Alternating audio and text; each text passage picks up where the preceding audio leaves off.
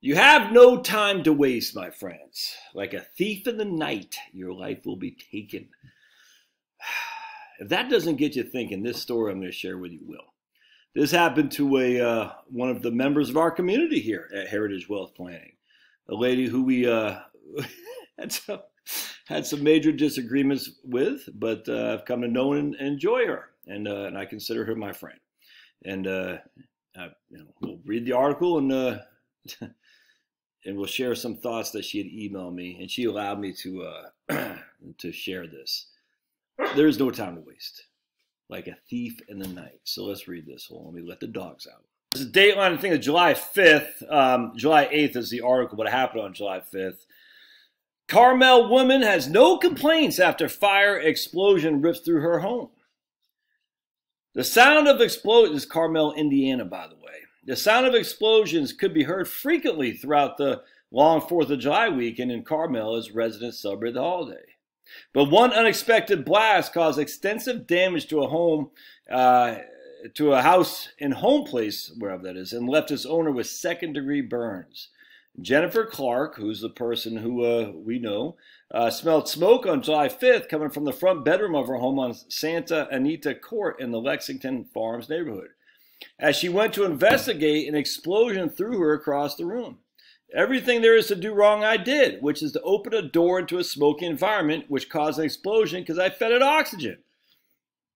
That flame blew up in my face and blew me back. I got second-degree burns on about 30% of my body. Now, Jen did send me a picture. I'm not going to show it with you. It was bad. It was bad, but I'll go into it. And it's bad because it's horrible. 30-degree burns on her face, and that's thankfully that's not the. She says she won't need skin grafts and stuff. And the crazy thing is, Jen is a very attractive lady. I think she's 55, 56, something like that. Very attractive woman, and so she's single. All right, she's a fighter, man. This lady. It's just funny because look, man, there's two sides to every story, I get it, but I don't want to get too deep in it, but she's just a fighter. That's all there is to it. And it's, when you've had a tough life as a scrapper, and you think you're kind of getting, on the other side of it, you climbed up that mountain, one thick freaking thing after another, and you're climbing up, and all of a sudden, literally an explosion happens and it rips 30% of your, her major stuff is on her legs and arms, she said, but on her face, it's not good. It looks bad. And it's, how do you deal with that? You know what I'm saying? Anyway, doctors told her that her burns will heal, but the news was not so good for one of her 4 dogs, and she loves dogs. She initially got her 2 beagles and 2 chihuahuas out of the house, but one of them, a 5-year-old beagle named Chloe, ran back inside after another dog got loose, and Chloe was later found dead inside. Isn't that crazy? Did Chloe chase the dog to rescue it, or did she chase the dog, wonder what the dog was doing? I mean, I don't know. I don't know, but let's just think about it. Chloe saying, oh, wait, there goes Pablo. I'm going to chase Pablo, either see what he's doing or to say, hey, come back. I don't know, but just tragic, man, horrible. She had a happy life, a wonderful life, up until the last 5 minutes, and then she passed. That's the way I'll have to look at it, yeah. But thankfully, the other dogs were uninjured. All right, Clark, who has owned the house since it was built nearly 30 years ago, said it appears it's a total loss. She has been staying with a friend since the blast and plans to relocate to a rental house this weekend until she can move back to her longtime home, whether it's repaired or rebuilt. She loves the neighborhood. It's the place on the pond, and the fact I back up to Central Park, I do want to go back. I don't harbor any ill feelings for going back. She would like to work with the Carmel Fire Department to educate the community about fire safety. She's encouraging others to conduct fire drills with the families and practice what to do in emergency. She's grateful for the fire department. It could have been so much worse it could have been much worse if I had been knocked out with a blast when the fire hit me. Maybe I would have made it. My burns are extensive but superficial, and they will heal. I have great insurance. It's a wonderful community. My only sadness is losing my dog. That's it. All right. So I'm going to share with you some of her thoughts here. She goes, I'm healing and grateful to God. Romans 8:28 sustains me. So let's take a look at what Romans 8:28 is, shall we? And we're going to move Pablo here for just a second. Take our well-worn book here that I've had for many moons. Remember, Romans is written by, who knows, who knows? Put it in the show notes if you know who it's written by. And we know it's going to be in the New Testament. And the New Testament, the first 4 books are Matthew, Mark, Luke, and John. Then you have the book of Acts, and then you go to Romans, if memory serves. And yes, and just Acts 8 is one of my favorite passages. But let's look at Romans 8:28 and see what we say. And I wish I had my reading glasses here because this thing is awful small. Let me go get my reading glasses. Much better, actually, with the reading specs. All right, 8:28 is... And as we know that in all things, God works for the good of those who love him, who have been called according to his purpose. And we know that in all things, God works for the good of those who love him, who have been called according to his purpose, not your purpose, my friends. That's fantastic. All right, so then Jen says,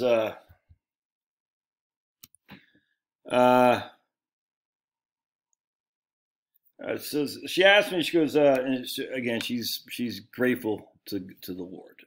That's the only way to be. And then she goes, I wonder if you had any thoughts on people who are having extreme circumstances right about the time they're wrapping up their primary care. The gut instinct is to immediately rebuild, but maybe I should do something completely different. And she uses State Farm, and they've been wonderful. And she does have replacement coverage. Make sure you have it. For the love of the good Lord, make sure you have replacement coverage on your homeowners. It'll take 1 to 2 years to play out and get my life back on track. Let's see. God has sent me so many blessings. I really can't be sad. It's just a shock. This is a tremendous opportunity to start fresh, and I needed that. Anyway, so a couple things just jump out at me here. Is that the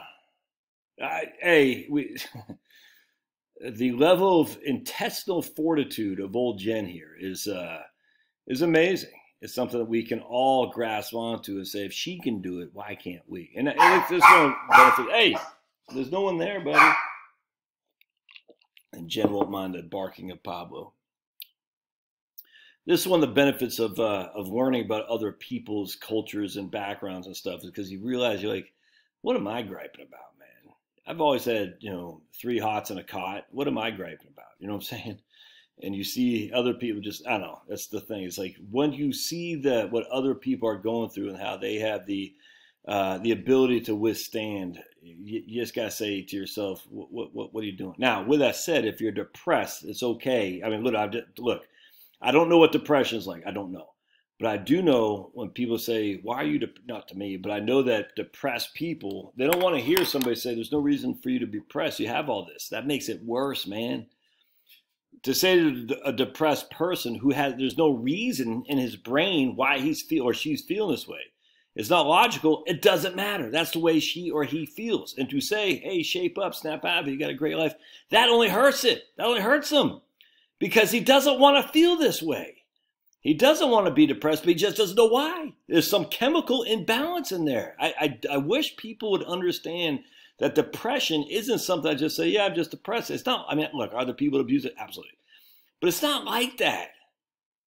People don't wake up, I want to be depressed, and say, yes, I have a freaking 3,000 square foot home with 2 beautiful dogs, a pool, a beautiful wife, and I'm still I can't get out of bed. That's not how people are. They're not wired like that. So something has gone wrong in the wiring. Don't sit there and say, what are you depressed, man? The Patriots won the Super Bowl. Your wife is hot, and you got 2 dogs. No, that doesn't do any good. It hurts because you're like, I know. That makes it worse. And also, too, when people lose people, don't go up there and say, well, at least they're in heaven now. I tell you, I was reading this, I forgot who it was that written this. He goes, no one wants to hear that. They just want to be consoled. Hey, I'm here. And hug them and be quiet. Let the person who's suffering speak first. Well, at least they're in a better place. That doesn't solve the initial loss. Your dog's in a better, I don't even care if it's a dog and a person. Don't do that. For the love of all that is good. Stop with this. They're in a better place. Well, no. Just hug. I'm sorry for you. I'm praying for you. Anything I can do, and just be quiet. I can't remember. There's a guy who wrote a pastor. I have his head on my his name on my, oh man, who had written a book a long time ago, like 1930s. I got it on my head too, that guy's name. And I said, man, that's so class. He goes, because he was a pastor, and he remembered going to these, because he, did the funerals and stuff, whatever. And all these people coming up. Maybe he lost his wife. I think is what it was. I got that guy's name on the top of my head, top of my tongue. Anyway, I think maybe his wife died. I can't remember. All these people coming up to him like, she's in a better place. And he's like, dude, that didn't do any good. Anyway, so let's go back to Jen here. All right. So here's a scrapper. All right. Should she start anew?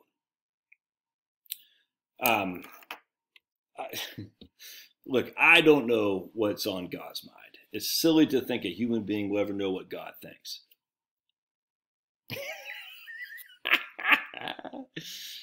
All I know is I can't think of a better sign to start something fresh than this. You got replacement. Remember, Jen's got replacement coverage on her homeowners, not market value. We want replacement coverage, which is good. Her house burns down for whatever reason. She's I don't want to get too much more of her situation, but it just seems to me, it's like, what more? I mean, this seems like the inherently obvious thing to start anew, because time waits for nobody, man.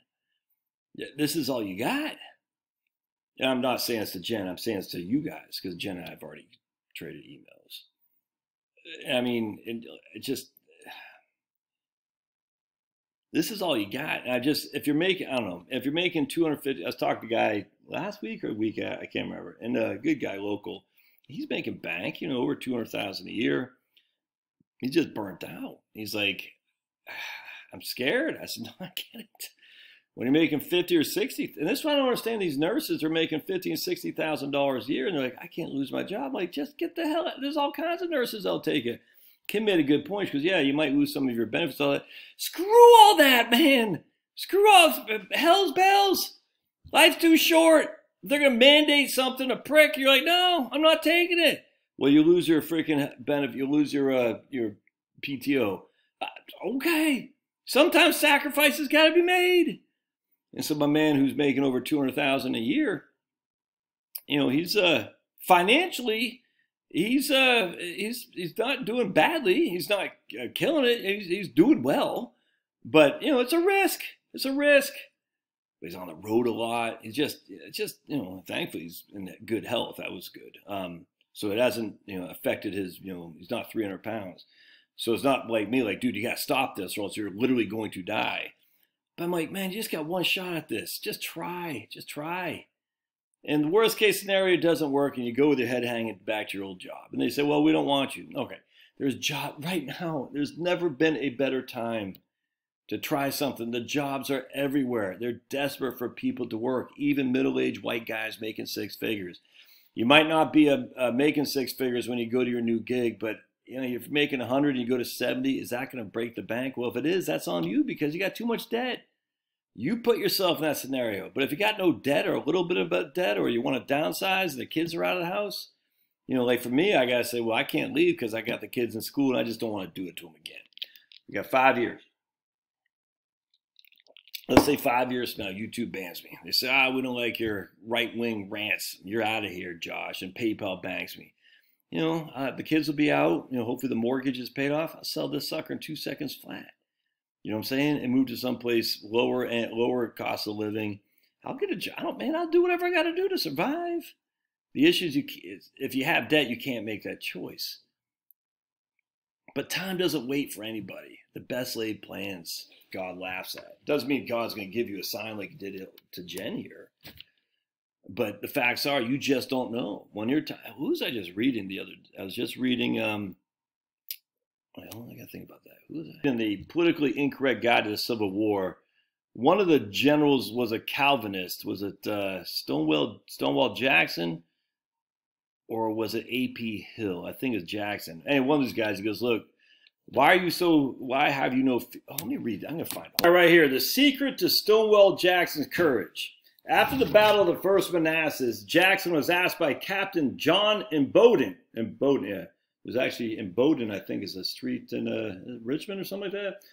General, how is it that you can keep so cool and appear so utterly insensible to danger in such a storm of shells and bullets as rained about your head when your hand was hit? So Jackson got shot in the arm, in the left pinky, and he just kept on commanding the forces to battle without even thinking about it. He says, Captain, my religious belief teaches me to feel as safe in battle as in bed. God fixed a time for my death. I do not concern myself about that, but to always be ready, no matter when it may overtake me. Captain, that is the way all men should live, and then all would be equally brave. Oh, man. Come on. You are one loud dog. I love you. All right, good. Make up your mind. Oh, did I not hit... Oh, I didn't hit pause. Oh, boy. All right, so... that is the way all men should live, and then all would be equally brave, thinking that God has fixed your time, and there's nothing you can do about it. Now, that obviously doesn't mean you get fat and nasty and all that. Doesn't mean you start smoking freaking crack cocaine. Doesn't mean you start shooting fentanyl in your veins. But at the end of the day, you can control you, and that is it, man. You can't control everything else around you. So going back to Miss Jen here, fighting the good fight, kept fighting. Says, look, it's all in God's hands. You don't have to be a Calvinist to think this. You just got to say, I believe that God has a plan for me. I don't know what it is. And maybe I hurt that plan by getting on too much debt, and I'm not a Calvinist. I do think there's self-determination, but maybe I hurt that plan by taking on too much debt and spending too much when I was in my 20s and 30s. Now I'm in my 40s and I hate my job and I got to pay back. Well, you freaking made that bed. You got to lay in it. Or do like Dave Ramsey said, just eat some rice and beans. But at the end of the day, my religious beliefs teaches me to feel as safe in battle as in bed because God fixed a time for my death. I will always be ready no matter what may overtake me. Oh.